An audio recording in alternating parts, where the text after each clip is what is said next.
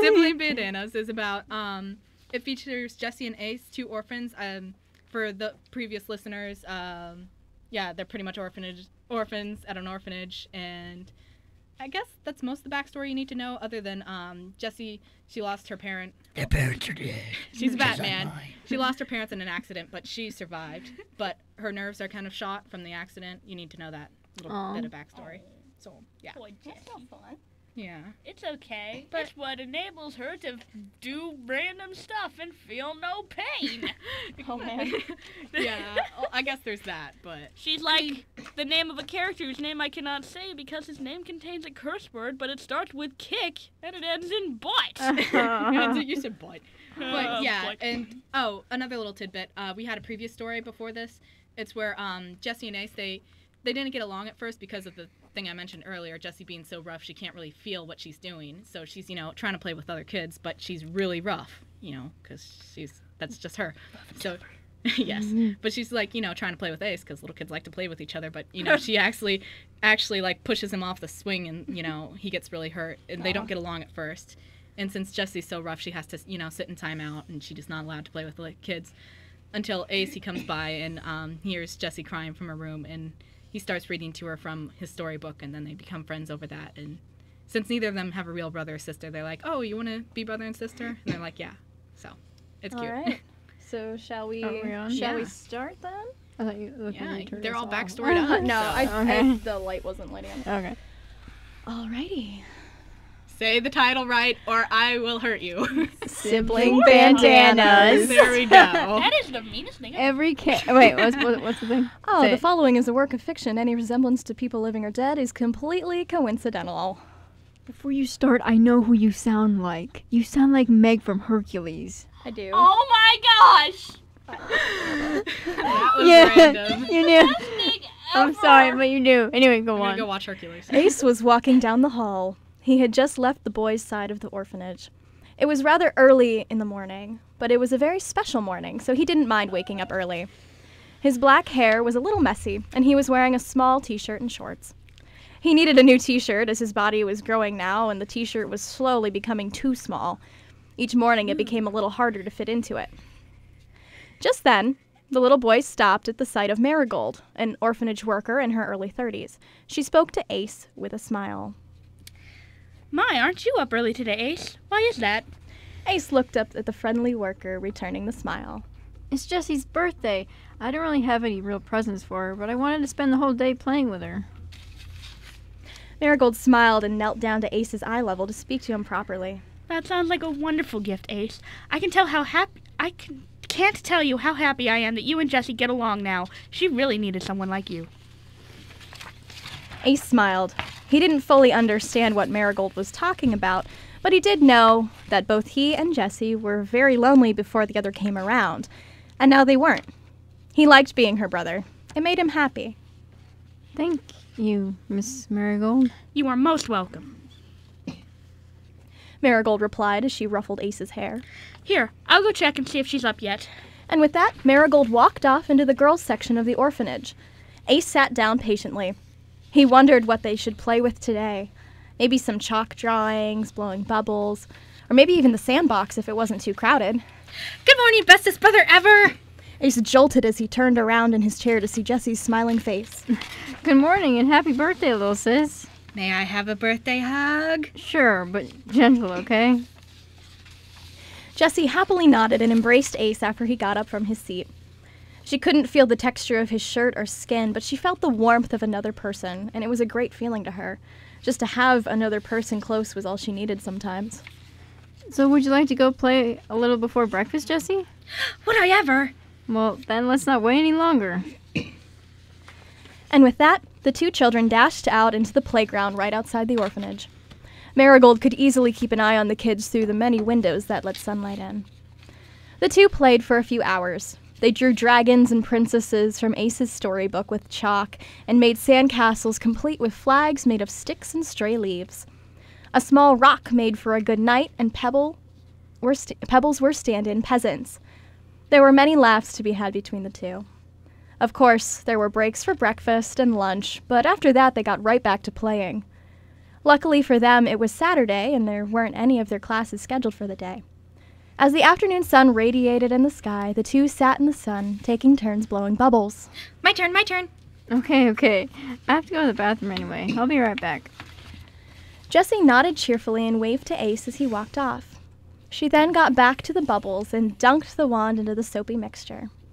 With a soft breath, she blew a big bubble. It floated in the air and she chased it. Giggling, she looked over when the bubble popped. Something caught her eye in the window to the inside of the main room. It wasn't one of the workers. Jessie knew all of them already, so this must be a new person. Jessie quickly set down the mason jar of bubble mixture and ran inside. Once inside, she happily looked up at the new woman. The newcomer was talking to Marigold, and Jessie waited her turn. As she finished, she glanced down at Jessie.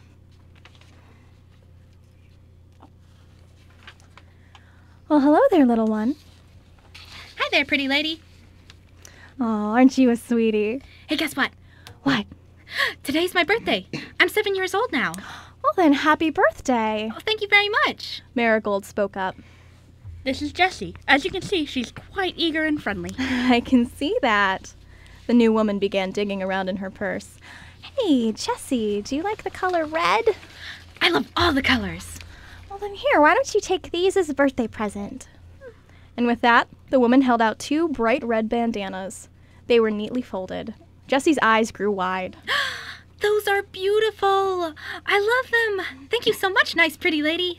You're welcome, the woman said, handing them to her.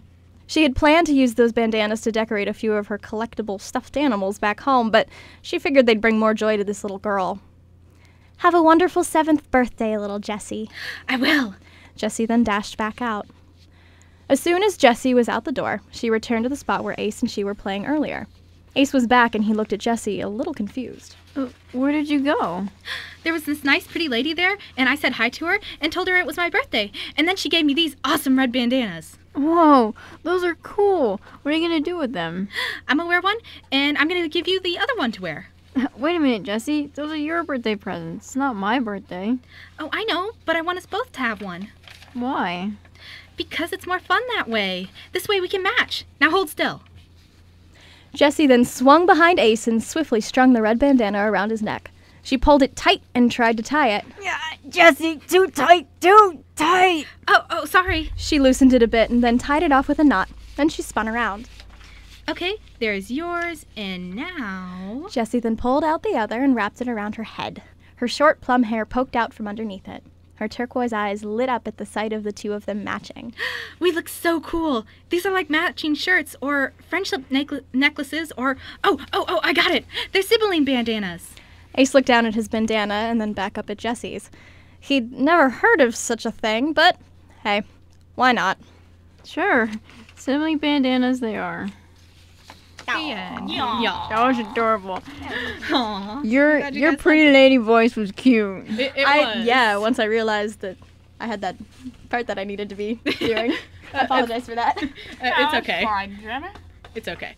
But it was funny because I was like, oh, Christina, you did a good job on Ace's part where he was like getting choked. Yeah, that was great. I gave her a thumbs up. Yeah, I followed that. I wanted to give you a thumbs up, but I was like holding the paper. I'm like, I'll give you a thumbs up. Oh, there Thumbs goes up my paper. paper. Now I don't know what I'm going to Everywhere. say. I Hey, wrote you- this, but I don't know what comes next. Yeah, you're so forgetful. Oh, I know. Who are you? I have no idea. Who Who am I? Christina, who am I? are you? What? Who am I? In the Who's next Christina? one? No, Michelle. just who am I? I'm Michelle. Yeah. Well, then who are you? You know who I am? That was so funny. Okay, we'll explain later. Okay. Anyway, no, we won't. Wait. No, we won't. Am I in this one? Let me see. Is it? No, you're not. No one likes you. Why didn't you tell me I'm in that Alright. one? Oh man. Oh, yeah, you're in this one. Why didn't you tell me? I told you now. You're a Alright, terrible Georgia, brother. Georgia, are you I gonna be am. in this one or am I'll do it. I? Okay, cool. Just because I'll do it. So, this one's called True Music, and it follows the story of Aiden, who we've had several skits about before. He's a musician, but actually his whole thing is he's deaf. He's like a deaf musician, but he had hearing up until age 11, and this is kind of just the story of his first music lesson. So, yeah. Do you think we need to give... Why are you laughing at me, Jamie? No, Michelle turned into a lizard. She does that from time she to did. time. Oh wow, Yeah. she did. I did Yeah, that's all right. Oh, okay. She's actually Okay. a tiny little Gecko blue thing. lizard. Okay. Okay, do you running think around there's our studio. any more I thought it was backstory needed green. for that? You're wearing like, blue. is that a good, Okay, I'm pretty blue. good summary of Aiden? Would you say? I think it's good. Yeah, About it's his pretty mom good. and dad. Blue And... and green. Right. Andrew? And Oh no, it's not about his mom and dad, is it? No, well, I mean, his mom just dropped him off the music. Oh, lesson, okay, but yeah. Yeah, also, Aiden's mom and dad, we did skits about them, falling in love. And it And was getting cute. married. Yes, And and getting married. Jamie was my pretty lady. Yeah. Pretty lady. And Okay. then they got married and had Aiden. And So- this is Aiden. So Alrighty. we're just jumping all Here's- around with the story, but you guys are going to like it. Here's True Music by Georgia McCartney. All right. Yeah. And as stated before, the following is a work of fiction. Any resemblance to people living or dead is completely coincidental. Right, Georgia? Right, Jamie. Aiden and his mom arrived at his music teacher's home. Today was Aiden's first lesson. The house was quaint, with old cream and flower print wallpaper and classic lampshades. In the middle of her main room sat a large, grand piano. It was colored a beautiful shade of pure white and had a vase of fresh red roses sitting on its side. Aiden was feeling nervous. Just then, he heard a voice. Come in, come in. Are you my new student for today? Aiden shook his head nervously, looking up at his instructor.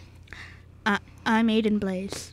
The woman had messy brown and gray hair that was pulled up into a bun with an intricately detailed hair clip. The older lady pushed up her glasses and looked down at Aiden. Good to meet you. I'm Mrs. Bells. We must get started right away. With that, the woman gestured Aiden over to the piano in the middle of the room. With shaky feet, Aiden walked anxiously over to the red velvet seat near the piano. Once he sat down, Mrs. Bells took a seat beside him. The music instructor then wound up a small ivory metronome and placed it on top of the piano. It made a soft, clicking noise that shattered the silence of the large room. Now, play for me, dear child. Aiden gulped. He was very tense. The little boy had never played in front of a stranger before. His little hand shook as he struggled to remember what keys to play. Finally, his fingers landed on the right places, and muscle memory helped him along as he began to play. The room was filled with a simple, harmonious tone, until Aiden hit the wrong key.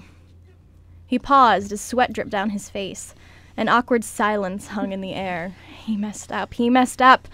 Was he going to be kicked out of class now? Panicked, Aiden looked up to his teacher. Her face was stern as she spoke. Keep going. You're not done yet. Aiden nodded and resumed where he had left off, pressing down each key in the way he memorized it, until another mistake. Aiden was so distressed he couldn't help but cry out. I'm sorry. Don't kick me out. Why are you so scared to play, dear child? Aiden hesitated.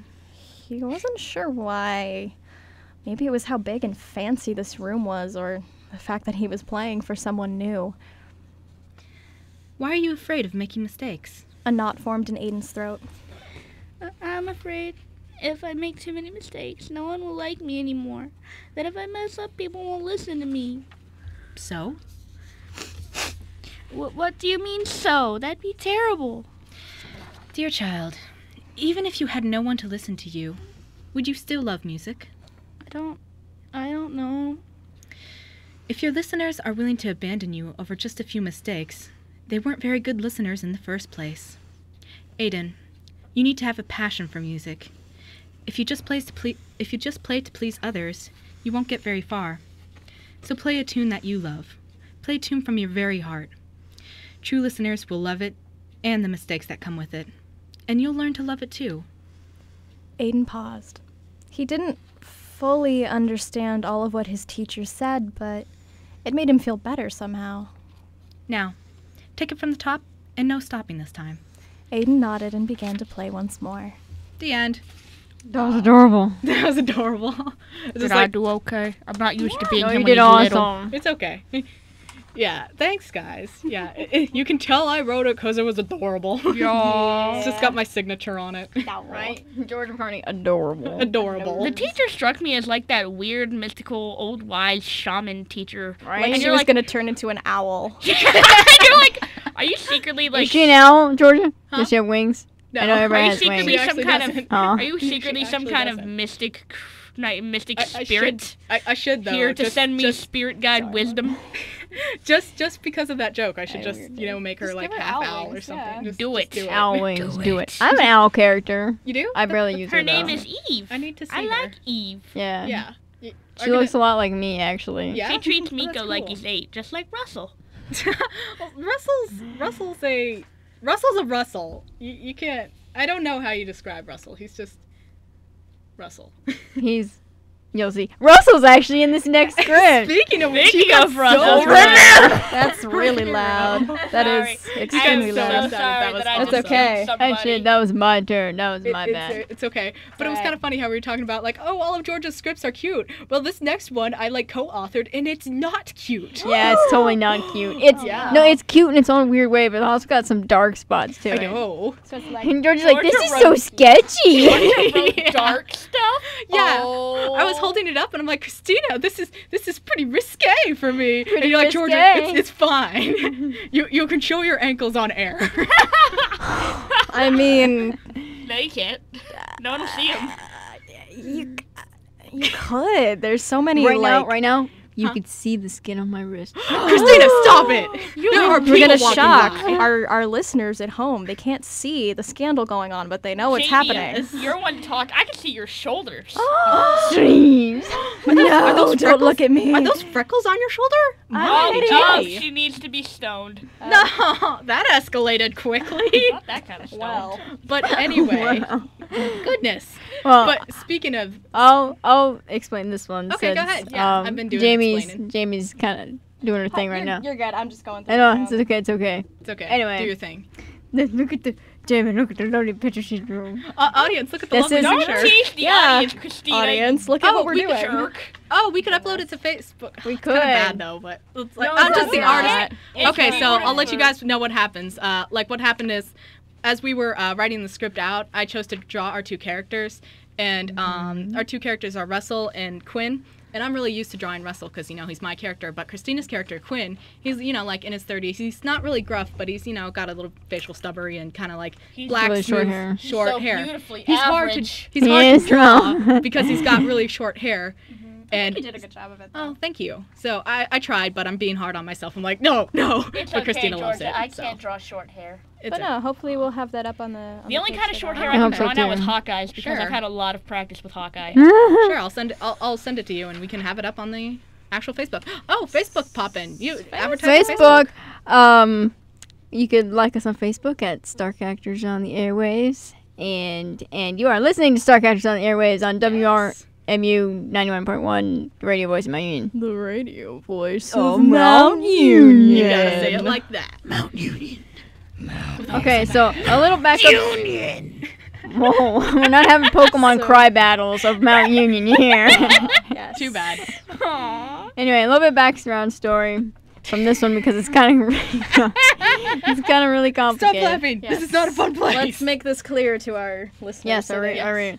So, Russell, you guys already met him. He's a journalist. Yeah, Oh. Russell's a 28. I Well, just cracked my 28-year-old neck really journalist. good. I'm not sure how old he is in this, but I think it's a little bit before. He's a little younger. He's in his 20s, but Yeah. that's all you need So to know. my character Quinn, you guys have never met before, but when Georgia was like, "Sure, I'll come to your guys' last show," and then I didn't write anything for it. I'm a terrible person. It's okay.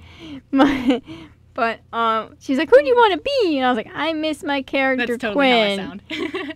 And then It's okay. and then I was like that. And so I wanted to be this guy. Yeah. And he is a con artist. He steals things, which is why George is like, "Oh, we're scared." I know. Stealing? Should we mention that on air? Kleptomaniacs, what a disaster. But he's kind of like, he doesn't, I don't know how to explain it, but it's his job, and he literally does everything he takes. He gets money for, and he doesn't buy like nice things or a nice house for it. He literally only buys like food and shelter, and he goes from place to place. And he's never had a relationship before because he's so concentrated in his work. Forever alone. Forever thief. Aw. Pretty much. And this is his story. Well, kind of. I was just like, Some what? of his story. We were like, You know, Christina, it's What? also Russell's story. I know, but I mean, Yeah, like, his you, co-story. you guys, Half of his story. No, Okay. But we were Yeah, say what anyway, you're gonna say. you get to know him by we were just like, let's have them hey, I was like, hey, Giorgio, would they be in a bar? Yeah, sure. And then, so... Well, this wasn't originally going to be an on-air script. At first, you were just like, oh, let's just, smash our two characters together. And then I was like, let's read it, because it's so good. Like 5 posts in. Yeah, like 5 posts in, you're like, this is going on air. I'm like, okay. Because it's so good. Oh, thank you. Well, let's quit telling them how good it is and let's show them. Yeah, let's just keep taunting them. But yeah, should we have a mature content warning? Because this thing is like... just read it. It's got like alcohol. We only mentioned There's alcohol. Yeah, well, they're adults. It's like so alcohol and there is completely legal drinking in this story. This is rated T, not rated... This is rated E10 plus. Yeah. So everybody that came to hear Georgia's story, leave the room so as we can read Georgia's story. I saw my dad drinking when I was 3. Oh my goodness. I mean, it was 1 beer and he had friends over. This has no title to it, but that's okay. I was just about to ask you for the title. I guess just Russel and Quinn. Okay. The fluorescent light at the bar flickered slightly in the dead of the night. Inside sat Russell Ramiro, a man in his 20s. He stared at his empty glass. Another drink, sir? The bartender asked. Russell opened his lips. He was about to say yes, but he looked down and shook his head. No, this was going too far. He couldn't get drunk anymore. It was hurting his friends, and it was hurting her, Rosanna. Ugh. He needed to be responsible. No, thank you. Suit yourself. Russell began to swirl what was left of his previous drink in his glass. A man with a short buzz-cut black hair sat down at the bar stool next to the other. He was wearing black dress pants, a black blazer, and a white dress shirt, and a black tie. He took off his fedora and rested it on the table. I love a bourbon, he said to the bartender as he scratched the scruff on his chin. He pursed his thick lips and nodded to the man next to him. He was on a mission tonight, a mission to hunt down the owner of the bar and steal something from him. You see, the man in the black suit was a con artist, one of the best to ever live. He would see his deeds in the paper the next morning and smile, knowing that he had made the headlines yet again. That was another perk that came with his job. Had enough to drink? He asked the man, trying to make conversation and blend in with his environment. Russell looked over at the other man. They were wearing similar clothing. Very similar. Russell wore a black sleeveless vest that was unbuttoned over a white dress shirt. They both even had fedoras, although Russell's was still on his head. The only big difference was Russell's tie was red. Maybe this guy had just gotten off work too, Russell thought to himself. Russell rubbed his temples at the thought of work. Being a journalist these days was no easy task.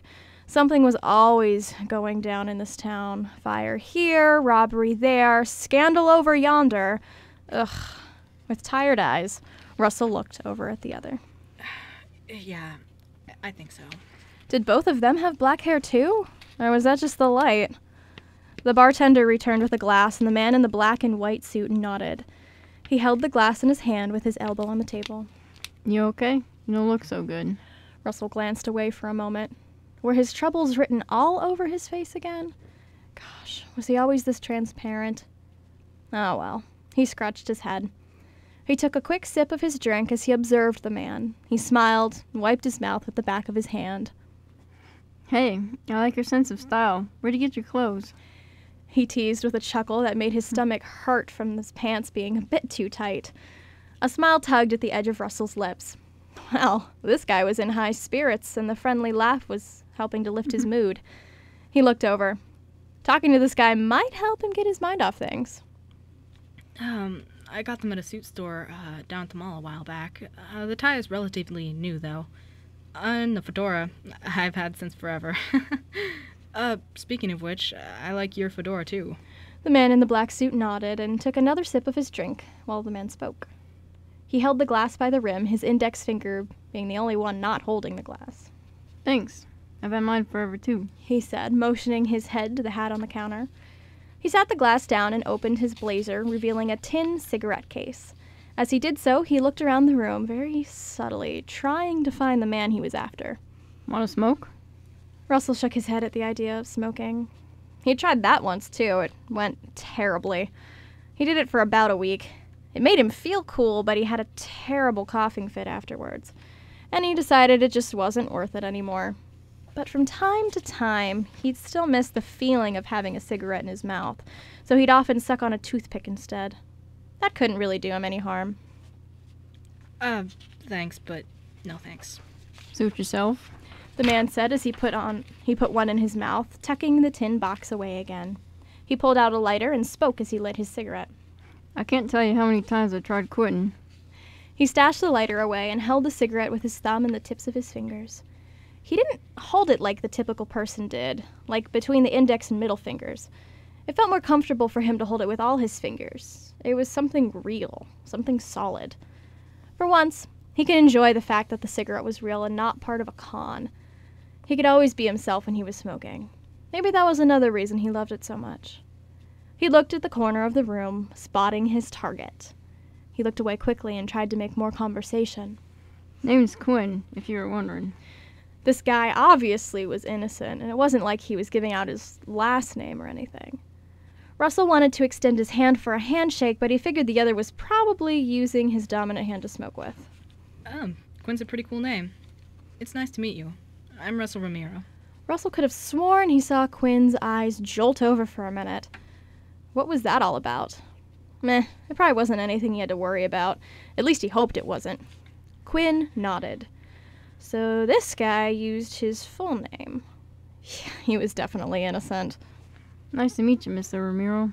The shorter man took the cigarette out of his mouth and sipped his glass and smiled, resting his elbow on the counter. Hey, your name sounds familiar. Do you write for the papers? Russell looked over, a bit surprised that the stranger knew of his works. Most people didn't recognize him for his work as a journalist. Yeah, I do. I write for the local newspaper in town, and a few other places. The man hesitated for a minute. He wasn't sure if he wanted to talk about work right now. After all, it was the thing stressing him out. But he was proud of the articles he wrote. What to do? So yeah, Russell Ramiro, local journalist. That's me. What about you? Quinn took another sip of his glass before returning the cigarette to his mouth. The man seemed to be ashamed of his work or something. Maybe he just didn't want to talk about it. I'm an antiques dealer, he answered out of the side of his mouth, his lips surrounding the end of the cigarette. It was a lie, but it might as well be the truth. I buy and sell old stuff. I always like to look my best as a businessman. He began tugging on his tie, feeling a bit claustrophobic, but he had to keep it on. It was a rule, to remind himself he wasn't allowed to fully let his guard down. He was there with a purpose, and this Russell man wasn't allowed to know. An antiques dealer. Huh. I can honestly say you're the first one of those I've met. Russell noticed the other as he tugged at his tie. Was he making him nervous or something? Or maybe it was the temperature. He had to admit it was a little warm. Yeah, you don't hear much about people like me anymore. He chuckled at his own little joke. Of course people never heard of him. His deeds possessed no face, no name. He was just the random robber that was always heard about and never caught. He stopped tugging at his tie and cleared his throat. Sorry, I'm just a little warm, he said as he began taking off his blazer and rolled up his sleeves. And hey, you're the first journalist I met. It's ironic because I've heard a lot of your work, actually. It's kind of like meeting a famous person in a way. Really? A full-fledged smile grew on Russell's face. It really felt good to be recognized for his works. Thanks. That means a lot to me. Has any of my work in particular caught your interests? Quinn sucked in some of the smoke and blew it out, making sure to face it away from Russell. Of course. If I didn't, do you really think I would have brought it up? You don't just go up to someone and say, "Oh, hey, I've read your stuff and it sucks." Most of the time, you don't say anything at all. He took a sip of his drink before continuing. But yes, I love your work, and the robberies lately always intrigues me. Maybe it's because I deal with items like that. He rubbed the tip of the cigarette in a nearby ashtray before sticking it back in his mouth. Russell frowned a bit. The robberies. There have been so many of those lately. Hey, this is gone, or oh, we're missing that. Seems like we're having a lot more of them lately, too. Russell rubbed a stiff shoulder. But you know what the really interesting part is? Quinn let out a small hum before he swallowed the last of his drink. Everyone I interview has absolutely no idea who the crook is. They say there's some sort of mastermind, never leaving behind a trace. The man let out a breath of frustration. If nothing else, it does make it for an interesting story, though. Quinn secretly chuckled in his head, glad to hear that his deeds hadn't gone unnoticed. This guy seriously had no clue who he was talking to. It was pretty amusing, actually. He sipped the last of his drink as he watched the man rub his shoulder from the corner of his eye. Quinn wore a very subtle smile. He nodded and placed the cup down on the counter, motioning the bartender for another drink. Well, you aren't the police officers that are going after this person, are you? You have nothing to worry about. The bartender filled his glass. Thanks. He turned back to Russell. It gives you money by always having a contact to write about, doesn't it? He asked, looking through the top of his glass, his lips on the rim. Russell stayed silent. He knew that was true. He was a journalist, not a cop, but still. Yes, it gives me money. With his index finger, Russell flicked the rim of his glass cup. As well as a lot of stress. My boss keeps hammering me to find out who this robber is. He believes strongly that if we're the first ones to realize this news on the perp, our readership will skyrocket. However, I can't tell him what I don't know. But he just won't get off my back about it. And with that, Russell took off his fedora and ran his fingers through his hair, sighing. He placed it back on his head. Sorry, don't mean to unload on you. Quinn drank more of his bourbon and held the glass in his hand, swirling it around in the cup, his eyes on the liquid that swished around. But his attention soon returned to the other man when he mentioned finding out who the robber was. He pursed his thick lips and rubbed his scruff with his index finger and thumb. No, it's fine. Hey, we're at a bar. What else is there to do besides unwind and occasionally hit on women? But who has time for that anymore? He shook his head and took another drink. The man's comment set Russell a bit more at ease. Antiques, huh? What made you want to get into that? Quinn squinted his large brown eyes as he thought of a response. Well... He bit his lip and looked down into the glass again. He cleared his throat before continuing. I like older things. History always amused me, and I can make money off of it. Plus, my parents were kind of rich, so I know my way around antique items. Russell paused. History was all right, but it had to be about something interesting. I see. So you come from a wealthy family, then? I'm pretty average myself. I got into journalism because I liked expressing myself. I went through this phase in high school where I played guitar and screamed at the top of my lungs. But then I realized I don't have to scream to be heard. The dark-haired man spied his glass. Hey, bartender, could I get a glass of water? His throat was getting dry. Quinn chuckled at the image of the man in front of him, playing a guitar and blasting music. It was quite hilarious, and yet something he'd like to see. The bartender nodded and walked over to Russell, filling his glass with water. The con man watched Russell intently. It was so easy to talk to him. He wanted to stay there and have a meaningful conversation with him the rest of the night, but he knew he had to leave at some point. I went through a phase in high school where I wanted to be everyone's psychologist, but that never happened. Got myself in trouble for that one. He grinned, remembering his youth. But yeah, I wasn't super wealthy, but my parents had it pretty good. I went to a private school and got kicked out for trying to give kids medication through me. You see, I would go to a shrink and tell him I got sick, right?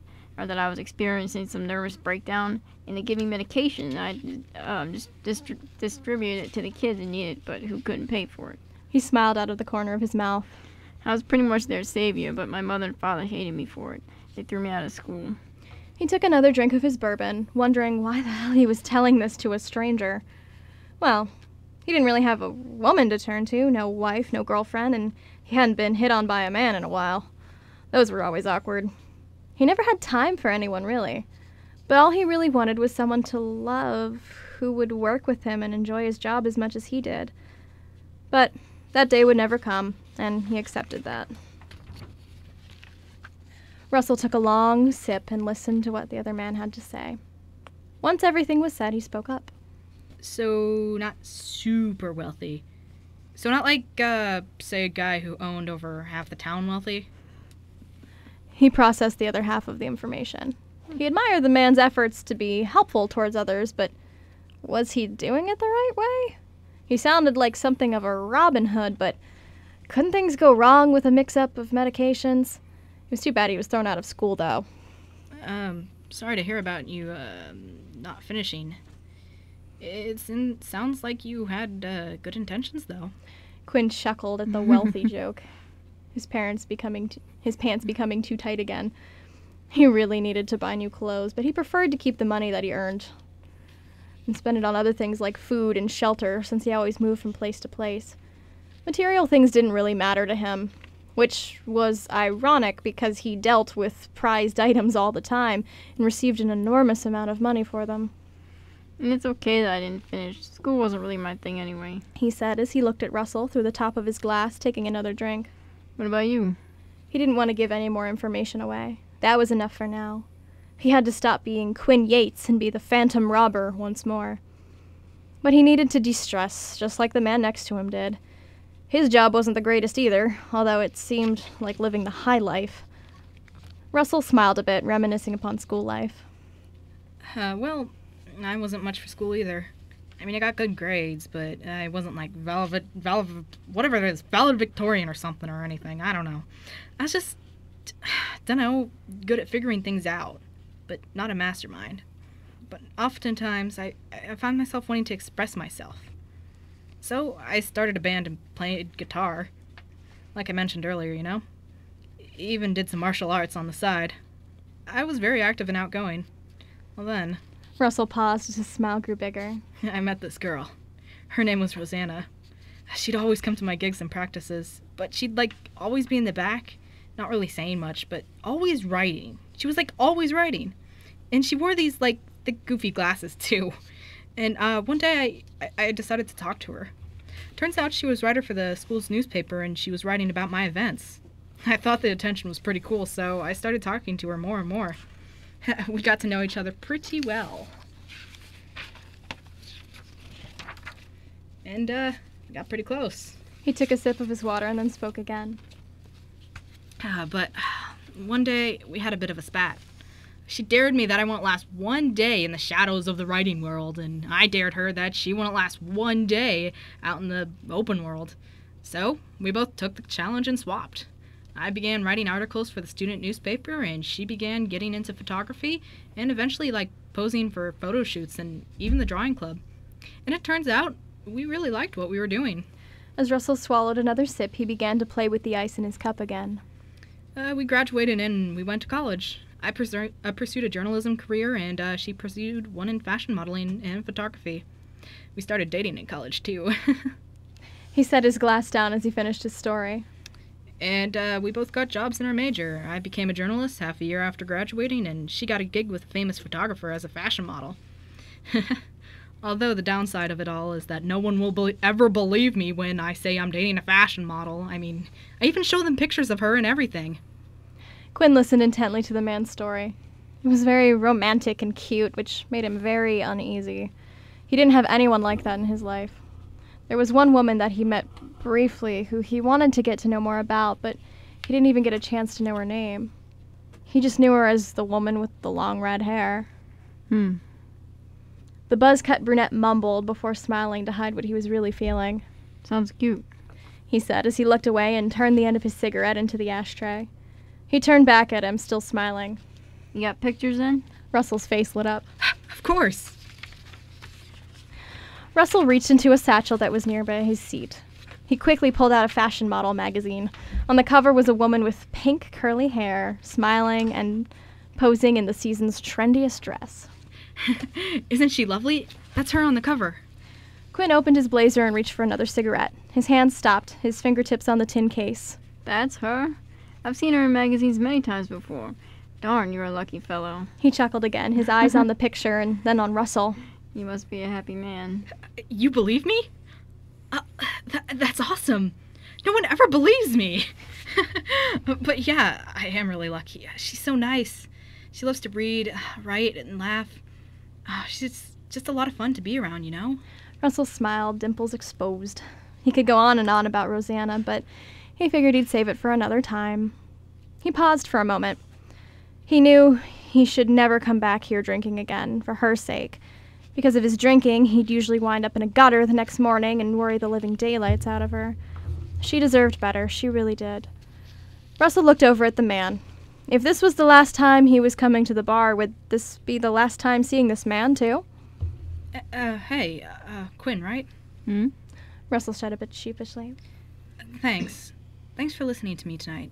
It really helps, you know? It made me feel more at ease, and I just wanted to say thanks. So, could we, swap numbers or something? I could treat you to coffee later or whatever. Quinn smiled broadly, curving towards his right side more than his left. Yeah, he supposed it would be difficult to believe someone when they said their girlfriend was a model. Instead of getting another smoke, Quinn sipped on his bourbon again. The dark brunette's eyes widened, not really sure what to say. He looked down, pursed his thick lips. Normally he didn't do this, but this guy seemed pretty nice. And he should at least have one normal friend. Yeah, sure. He said as he rested the glass down on the counter. I'm assuming you have paper and pencils in that bag of yours, right? Russell's smile grew. What kind of journalist would I be if I didn't?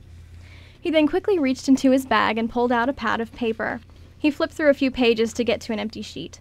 They were filled with notes of places that had been robbed and different quotes people had given him, but he quickly turned past them. He didn't want to think about all that junk right now. He was having fun. The man then tore a page out and placed it on the table. He wrote his own number on it quickly and handed it to Quinn. The numbers were crisp and clear, as having good penmanship was one of Russell's strong points. It ran in his family, actually. Quinn smiled at the comment and watched as the man flipped through his notepad. He recognized one address that he had robbed before and felt a twinge in his stomach. Maybe this wasn't a good idea. But he was a good guy. He just would never reveal his real job and never offer him to stay at his place. Yeah, that should work. Jeez, your handwriting is gorgeous. Mine is going to look terrible in comparison. He chuckled as he wrote out the bottom of the page. He ripped it in half and kept the piece with Russell's number. There you go. You might want to text me first. I sometimes forget to, and I may misplace your number. He turned and saw his target leaving out the door. Now was his chance to sneak upstairs to the mob boss's room and steal the money from all those drug deals. Even though Quinn was a medical drug dealer in his past, he was highly against illegal drug dealers, especially since he was forced to do those when he was younger. I gotta be heading out soon. Got stuff to do. He said as he put on his fedora and winked. I'll see you around sometime. Russell nodded. It felt like it was ending too soon, but he was glad it happened all the same. And at least this wouldn't be the end. He dipped his fedora too, trying to be as cool as the other. See you later, Quinn. Have a good night. Quinn grunted as he stood up from the bar stool, not used to the change in height. He rested his hand on the brim of his hat and tugged it down. Oh, I most certainly will.